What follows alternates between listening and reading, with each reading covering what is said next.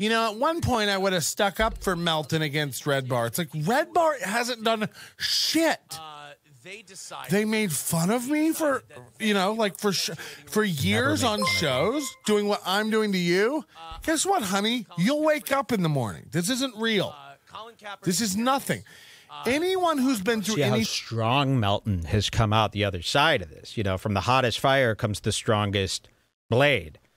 And now Melton is he's a stronger man because of what we've put him through. He's able to almost thank us. So almost to thank us, because now, you know, and I told you this would happen. I said, after you've made fun of a man to the end, have you ever gotten to the end of making fun of somebody?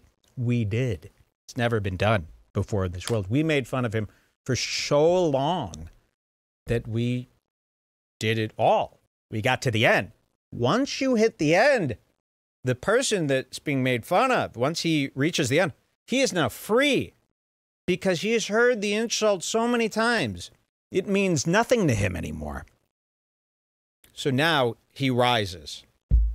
And now there is nothing Steel Toe could do to hurt him. And if there is, I will jump in front of it and lose my own life protecting Melton. You're basically a Joel to Melton's Ellie.